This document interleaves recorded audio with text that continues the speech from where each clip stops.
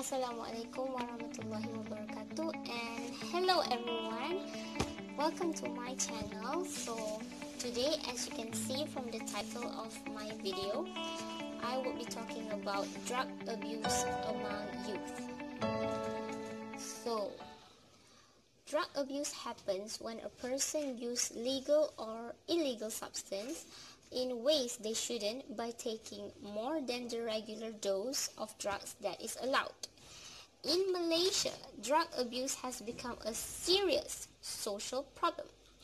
It is estimated that currently, Malaysia suffers 70 new drug addicts daily, not weekly, not monthly, not even yearly, but daily. And in 2017, the National Anti-Drug Agency said out of 2,000 schools nationwide, students at 400 of the schools, mostly secondary, were involved in drugs.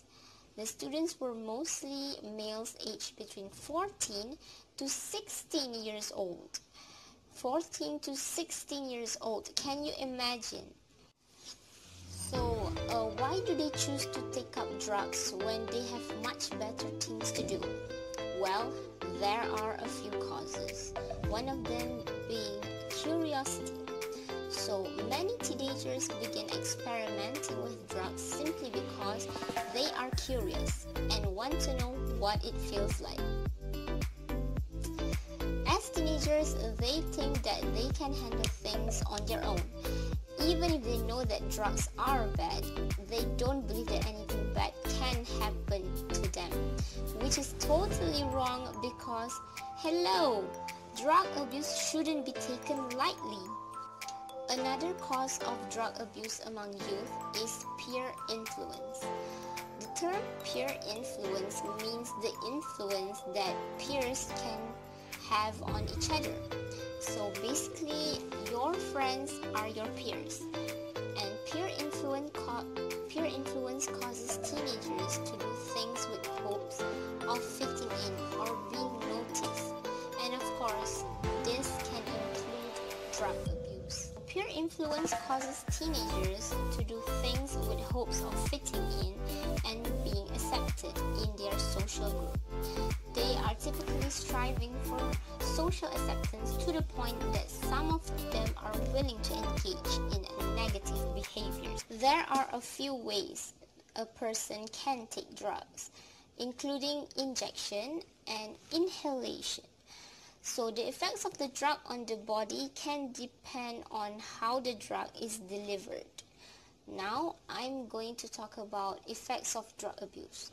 So first of all, I'm sure all of us are familiar with this disease, which is HIV infection or AIDS. So transmission of HIV or AIDS occurs through exposure to body fluids of an infected person through sharing of unsterile drug injection equipment.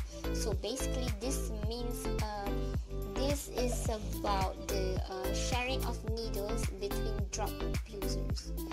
Now the scary part is that the disease has a long inactivity period before their symptoms start to appear, and so that is why it is likely many young adults with AIDS were actually infected with HIV as adolescents. The next effect of drug abuse is mental health, on the mental health of someone. Drug abusing youth are at high risk for mental health problems, including depression, personality disorders, and suicidal thoughts.